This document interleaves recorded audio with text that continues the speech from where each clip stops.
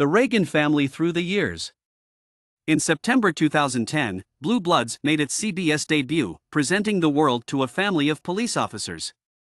It is currently in its 13th season. Henry Reagan, played by Len Cariou, a retired New York police commissioner, is the family patriarch. His son Frank, Tom Selleck, a current police chief, his older son Donnie Wahlberg, his younger son Jamie, Estes, and his daughter Erin, Bridget Moynahan, an assistant district attorney with one daughter, Nicky, Sami Gayle.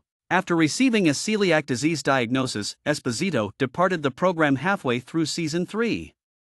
The actress was unable to perform the rigors of her part, and we sadly had to put her character on a leave of absence, CBS stated in a press release at the time. Audiences were startled by Carlson's decision to leave the program after the season 7 finale had been shot.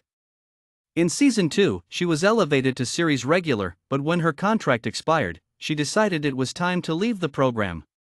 She was ultimately discovered to have died in a helicopter crash while on duty at the season 8 premiere.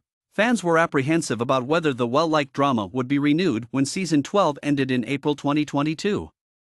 Wahlberg expressed his desire to continue working on the project after sharing a photo from his final day on production for the season.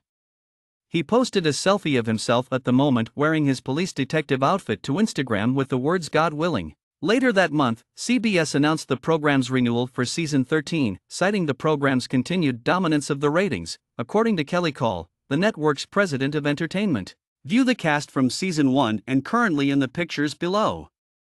Thank you for listening, and don't forget to subscribe.